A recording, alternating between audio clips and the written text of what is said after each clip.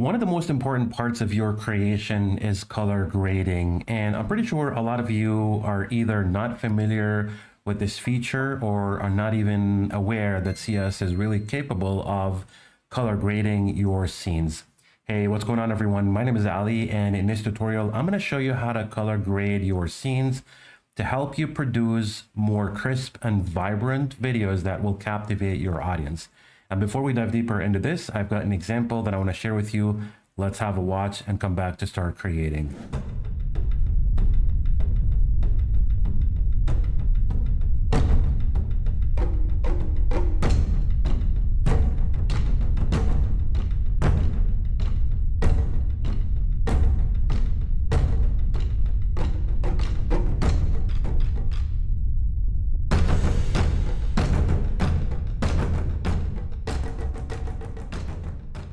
I hope you enjoyed watching the example. Now let's dive into showing you how to color grade your scenes to enhance the quality of your production. So the first example we've got on our screen is this video clip where we have a model right there. Let me just play it for you, and this is what it looks like. She's not really doing much, but it's one of my favorite clips that I like to use as an example to show you how you can enhance the quality of it. So this is what it actually looks like while it's raw.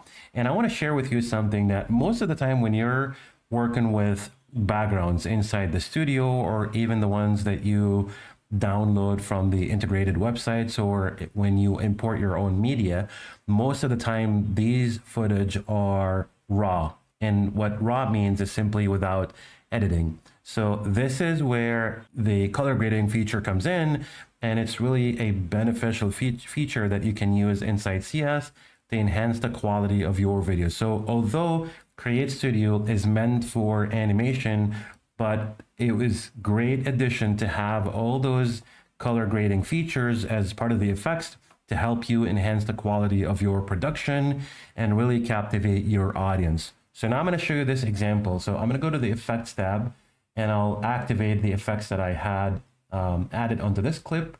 So I'm going to turn on the color correction, and this is what it looks like after color grading it. So you can see it's more popping, more vibrant before. So once again, before it's pretty raw, and this is with the effect, definitely enhances the experience. We now have a more vibrant skin tone, as well as facial expressions and details. Everything looks more brighter and colorful.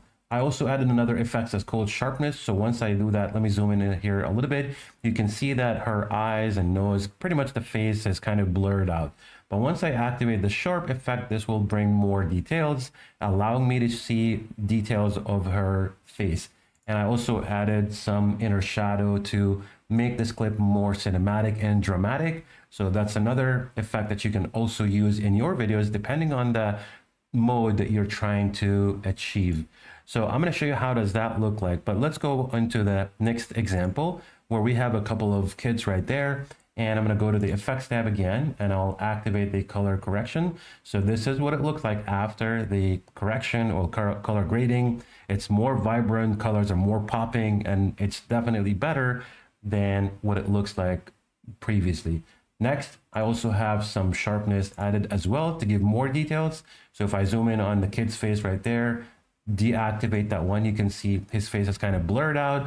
But once we activate the sharpness, it brings more details in the image, which really makes the image stand out.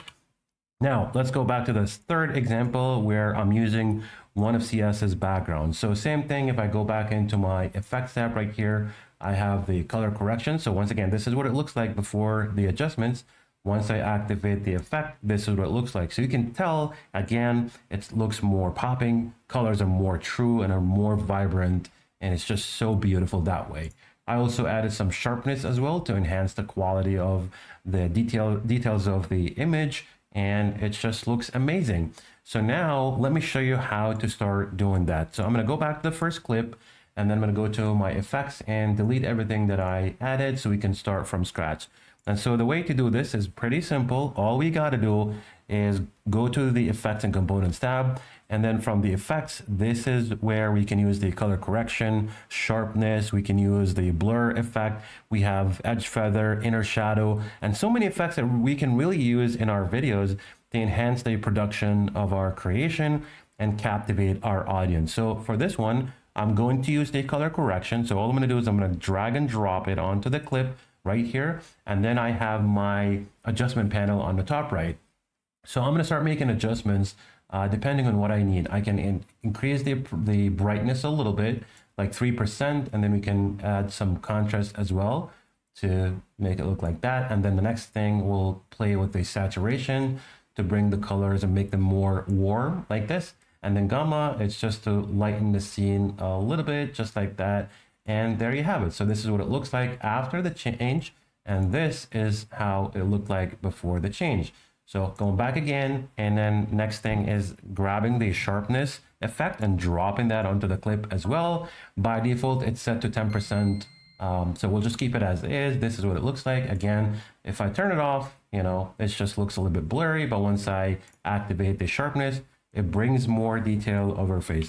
Now, if you want to add edge feather to your scene to make it more cinematic or dramatic, you can go and actually add the inner shadow, not the edge feather. You could drag the inner shadow onto your clip, and then from there you can play with the direction of or the angle of your shadow. You can also change the color if you want to. So again, dependent on what clip are you working with and the light source, you can change the distance from, you know, from the subject and your scene.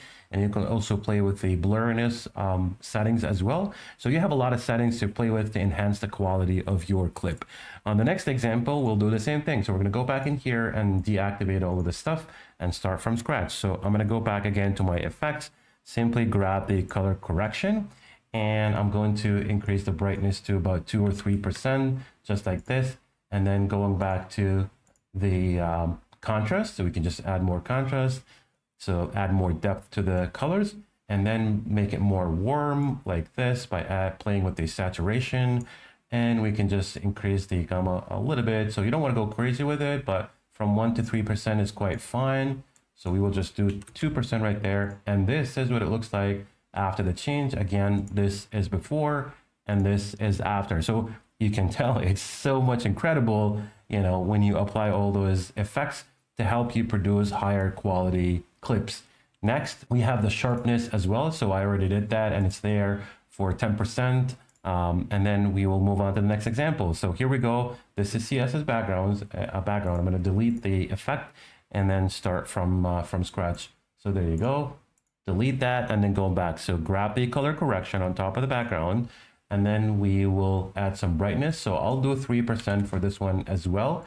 Now I don't tend to add a lot of brightness because, you know, it's going to mess up the scene or the background, how it looks like. So always try anywhere from 1% all the way to 5%.